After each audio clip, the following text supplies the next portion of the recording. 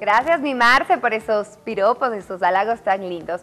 En este momento vamos a hacer contacto con Damaris Ávila, quien se encuentra en el Parque El Paraíso, para informarnos sobre cómo funcionan los semáforos inteligentes ubicados en este lugar. Buenas tardes, Damaris. Adelante con tu información.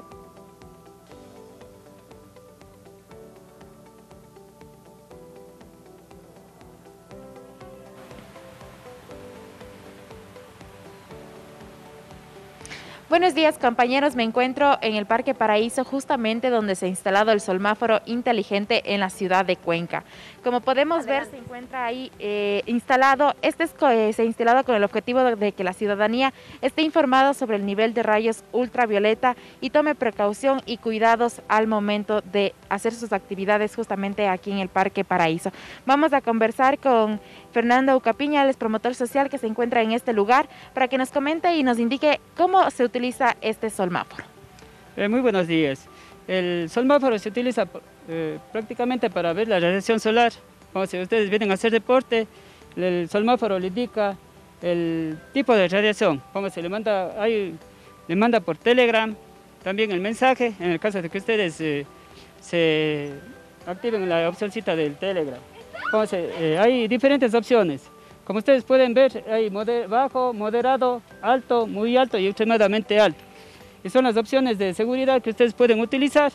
Pónganse en bajo, usted utiliza bloqueador solar y gafas de sol. Moderado, puede tomar el sol con precaución usando bloqueador solar. Alto, usa bloqueador solar y sombrero y puede permanecer a la sombra. En el caso de muy alto, pueden utilizar el bloqueador solar, camisa, sombrero y protector solar para que ustedes y permanecer a la sombra en el caso de que la radiación solar esté extremadamente alta. Como se necesita protección, es imprescindible el uso de camisa, bloqueador, sombrero, manténgase a la sombra y en horas naturales del día, especialmente al mediodía que la radiación solar está extremadamente alta. Bueno, como podemos ver, ahí existen 5 colores, que es el morado, rojo, tomate, amarillo y verde, justamente como nos indicaba el promotor social. Como podemos ver, en este momento se está haciendo el clima un poco caliente, por eso está en el color amarillo, que es moderado de 3 a 5. Esto instalado para las personas que acuden a los parques a hacer actividades físicas, para que se puedan tomar todas las precauciones y cuidados al momento de realizar las actividades. Esto es lo que yo les puedo informar, compañeros, desde el Parque Paraíso en la ciudad de Cuenca.